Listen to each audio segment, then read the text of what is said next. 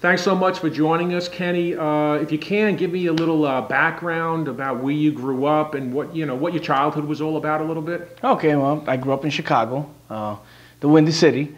I grew up in a Hispanic neighborhood, lower income area, and it was gang infested. Everybody knows what Chicago is. It hasn't changed. And growing up there, I had my mother and my father. I had two sisters, and we grew up poor, but we didn't know we were poor because everybody around us had the same thing. Right, right. Okay, did you join a gang? Eventually okay. I did. Kind of sucked you in a little bit? Well, you live in the neighborhood, you grow up, your friends, you become part of the neighborhood, and that ends up happening. It's not something that I wanted to. I actually joined kind of against what I was doing. You can get forced in. Right. And I got a force in, is what happened. Did you have role models growing up? What was your family structure like? I did. My father worked with gangs, actually, to try and help get people out of gangs. But it put him on the street a lot, so he was not home a lot. Mom was working and going to college at the same time. So there was a lot of distractions, and we were free to roam outside. So, you get boys outside, we're going to do mischievous things. Things happen, right? That's what we do. Okay. So fast forward years later, you moved to South Florida. I actually met you a few years ago. When did you settle down in this area? Well, I moved to Florida after it was discovered by my family that I was starting to get involved with gangs. And at one point, my father sat across from me.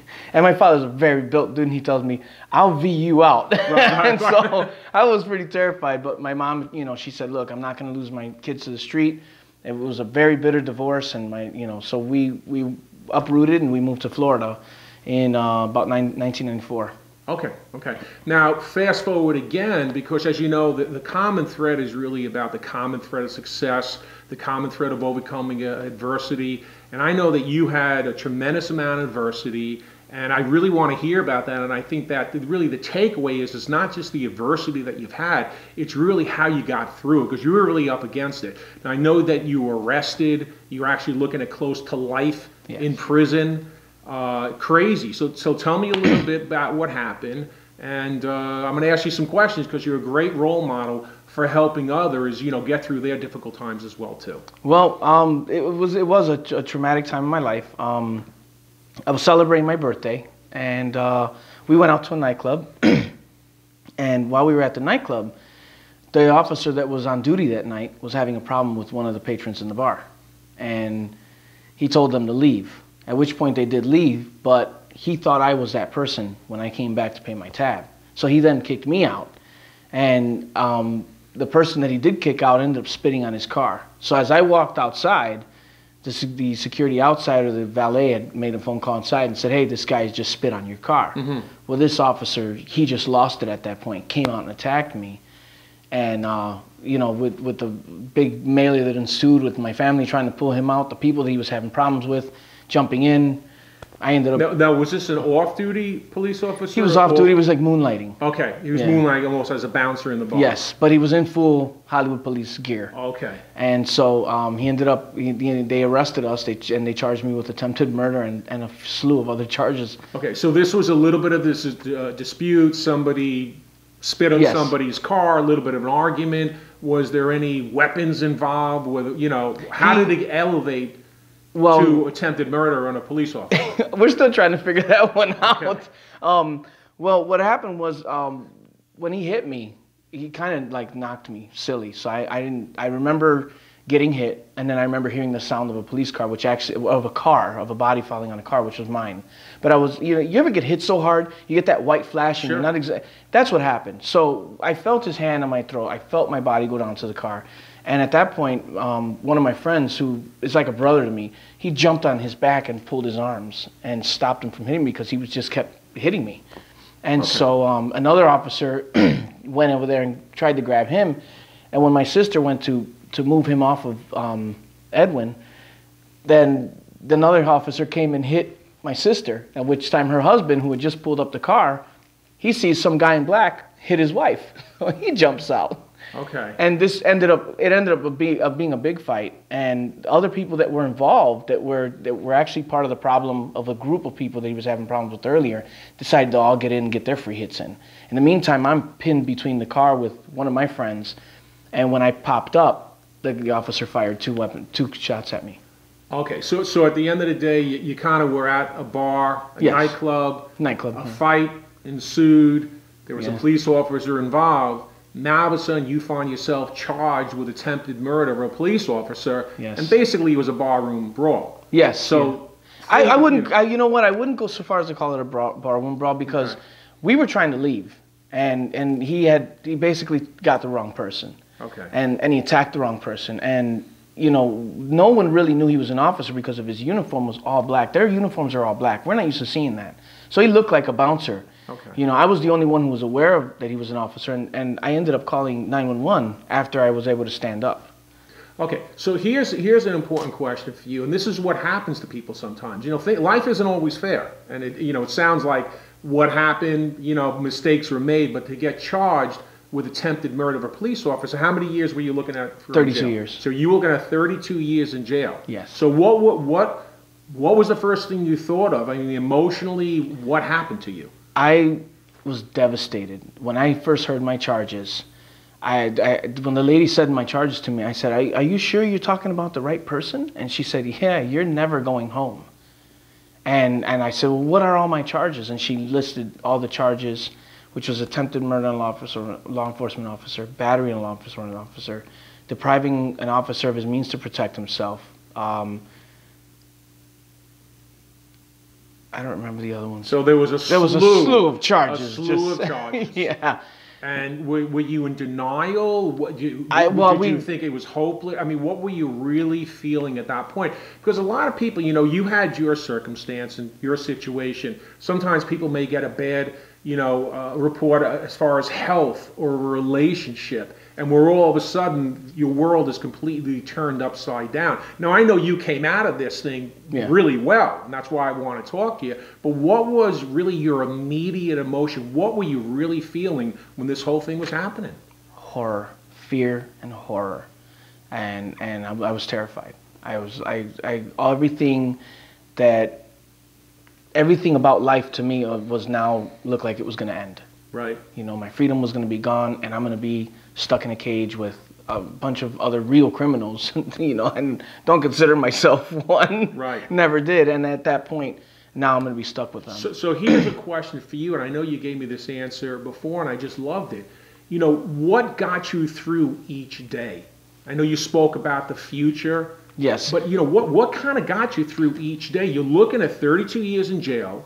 We're going to get into how you actually didn't really have an attorney to begin with and how you got that. But you're really looking at it. What was your mindset? What is your mindset that you would suggest or you would ask others to have in order to get through such a difficult time? Well, the first thing for me is my faith. It's my faith. And I went to God and I prayed a lot. And I wasn't at the time that when I was arrested, I wasn't a very big man of faith. It didn't really matter to me, nonetheless, whether or not it was real or not. And so at that point, my father, who was a pastor, and I remember when I was actually first couple weeks in jail, I said, God, my father works for you, right. and this is where I end up, right? And it's funny, but that's where my mindset was. So you went, obviously the faith. Yes, exploded. Faith was big, but Okay. another part of it is family and friends. I had a lot of family, a lot of friends, and I was able to utilize them through conversation. Having good times together is really, you got to try and live, because you want to shell up. You want to go into a shell when you feel like you're alone. You feel like everybody's looking at you like you're this horrible person. You feel like the hope is dwindling. You're losing it. And you just want to shell up, and I would say don't ever do that. So you can't kind of crawl into a ball and dig a hole and jump in it. You need to look at your resources, look at the people around you, and gather them around you. You also told me something about planning for the future, which I thought was very insightful. You were actually, while your world is falling down, you were thinking about, boy, I want to get a house and I want to rebuild. I want to do. So talk to me about that a little, about actually painting a bright future for yourself, even in the midst of such duress. Well, I ended up having my wife. She was my girlfriend at the time. I had the ring. And my plan was to propose to her, but at a certain date. But I was locked up for that date. But when I got out, I talked to her about starting a family, and and we ended up finding out she was pregnant. And I told her, I said, listen, I already have the ring, so let's do this. Let's go, because we're gonna start a future together.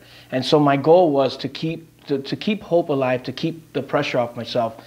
I focused on making plans. I planned with her to buy a house. I planned on what cars we were going to buy and what colors we were going to paint the house and the interior and what kind of TV we were going to we planned for the future, future jobs or things that we wanted to start, businesses. You know, we planned for the future. And that sounds great. But I guess the challenge that I see with people is when there's a storm coming at them and their world falls apart, they're concentrating on each minute, each day, and each hour to survive. And I guess the really takeaway that you're trying to share with us is, hey, you can't just, you know, suck yourself into the terrible situation that you're in. You kind of got to vision a good future for yourself. You have to see that the outcome is going to be positive. You have to believe it, and you have to live that way. And people will see that in you. And I think that was part of what people saw in the courtroom. And you know, they saw our family, the strength. They saw how we planned. We didn't plan to go to jail. We planned to be free. Right. And we worked that way. And you think that mindset transferred? Absolutely. Within that. Now, you also mentioned that you had friends and family. We're not all that fortunate. Not everybody's that fortunate. Some of us don't have friends and family.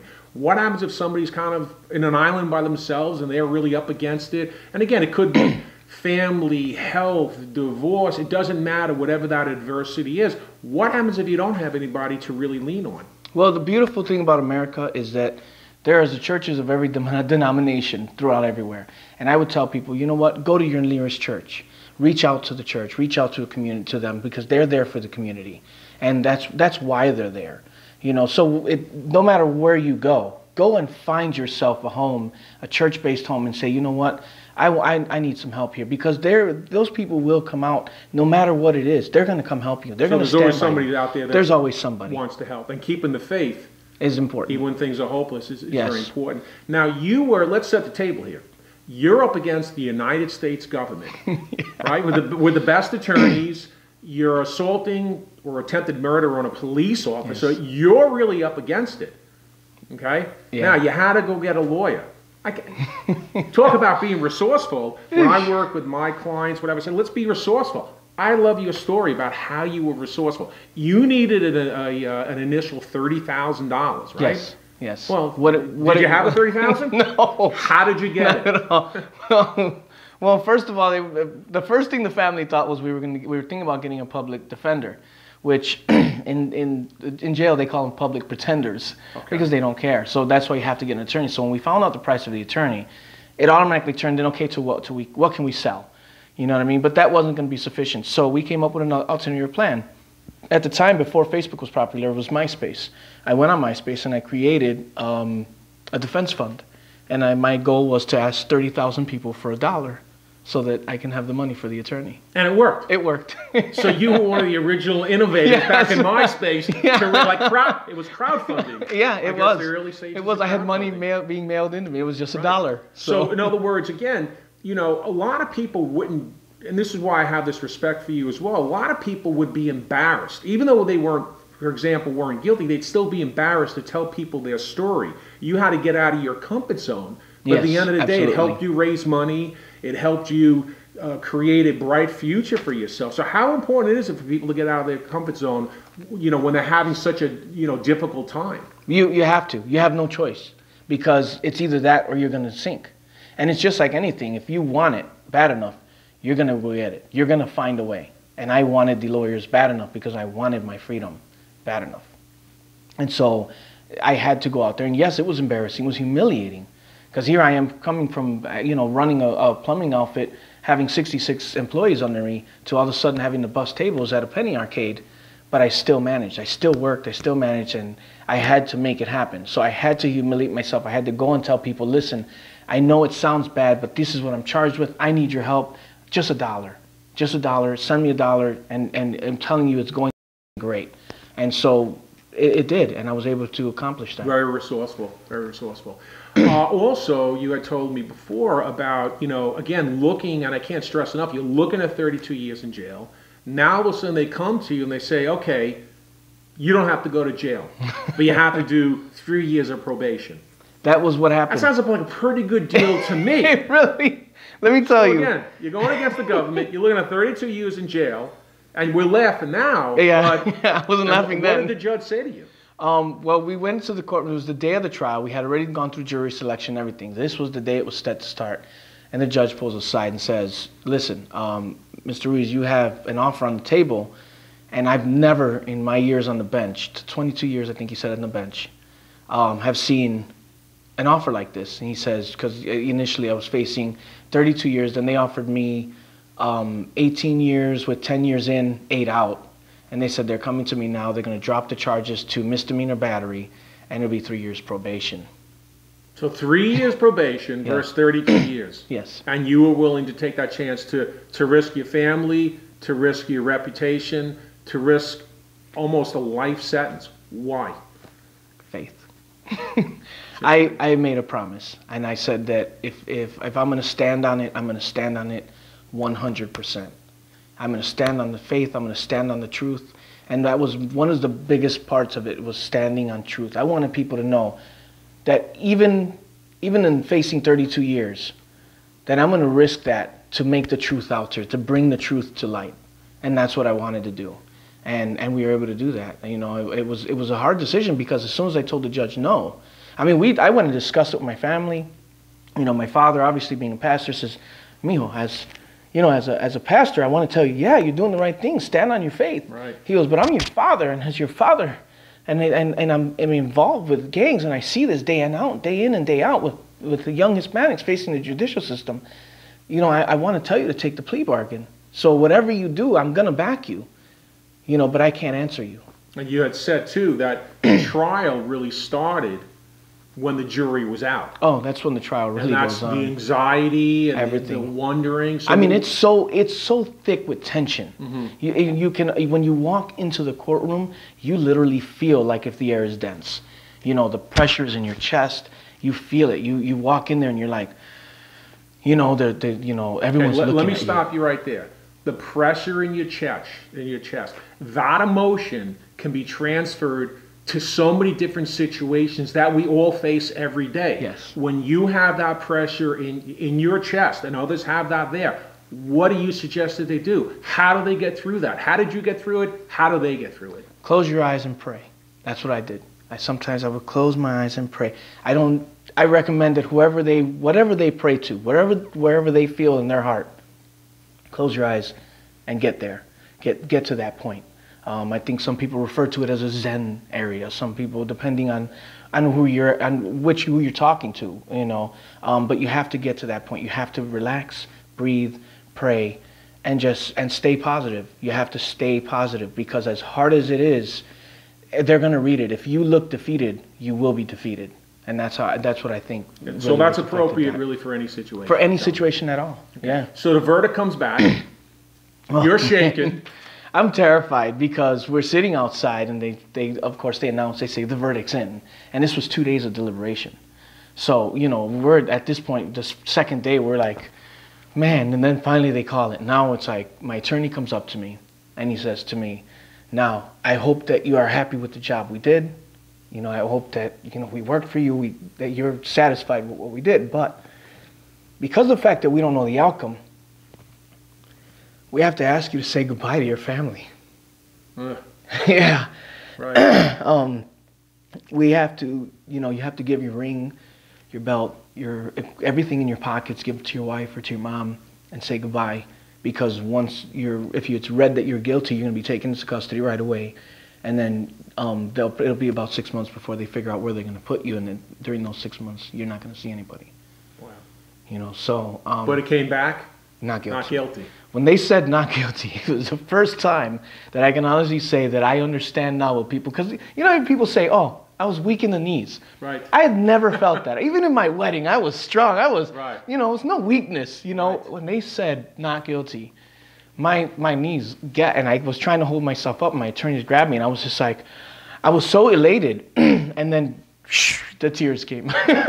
So immediately found out, if I was going to ask you, and I'm the last person that you would have wanted to speak to at that particular point, but if I was going to ask you a minute after that, what were the real lessons that you learned in order to overcome that, in order to deal with that? What were the real life lessons that you learned that you could pass along to others?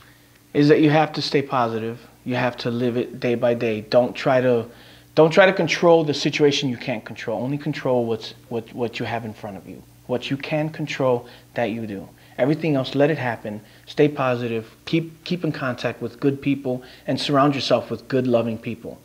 A lot of prayer and just be honorable. And I think that you're going to come out okay. I know you'll come out okay. That's what I would tell everybody. You're going to be okay. And in my mind, I even went so far as to say, you know what? If I'm convicted, then obviously God has work for me in there that he needs me in there for a while. Sure. And that was the rationale that I used to say, I'm going to accept this, whether I'm guilty or not guilty. Because if I'm not guilty, then I proved my point and I stood on truth, and the truth set me free. If I'm found guilty and I end up in prison, then I'm going to bring some truth in there and help somebody in there. Well, that's what I call that was my faith. mindset. Kenny, I really, really want to thank you for sharing. I saw you got a little emotional over there. It is. It's you know what? It didn't go away. I always thought that I can talk about that situation, but every time I bring up that situation where I had to say bye, it tears at me, especially because I remember my mother telling me, I'm not leaving without you. I refuse to say bye to you. And she walked away. Wow. So, but this is the kind of faith that we had, that we said, we're going home today. And we did. Thank you so much for sharing, my Thank you. friend. Thank you so much for sharing.